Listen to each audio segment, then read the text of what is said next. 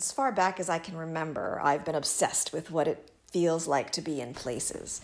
That sense of being in a tree or on top of a pile of desks and inhabiting the imaginary world of now I'm a wolf on the top of a mountain.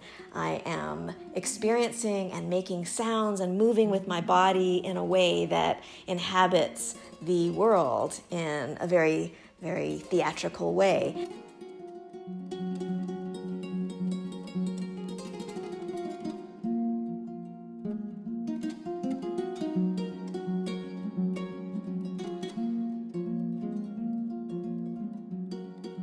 Is something that I try to bring across and offer people an experience of being immersed when I make sculptures and installations.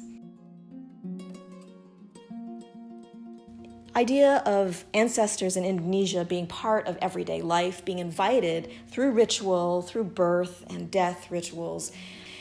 Artisans will make houses, small houses with little birds and people and other images on top of these small houses. And those houses are then put on top of the roof lines of their own houses. These houses invite ancestors to inhabit them, to live with the family and provide protection.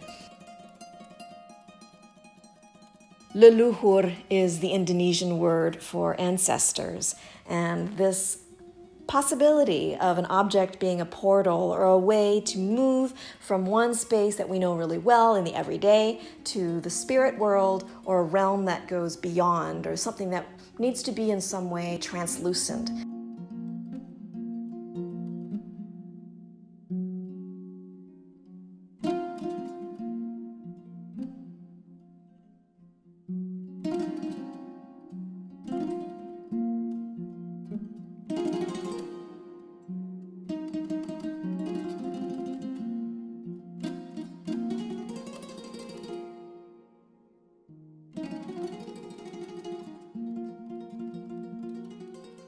The paper operates in the work as this thin veil of an image that we can be on one side but somehow sense or even see through to the other side.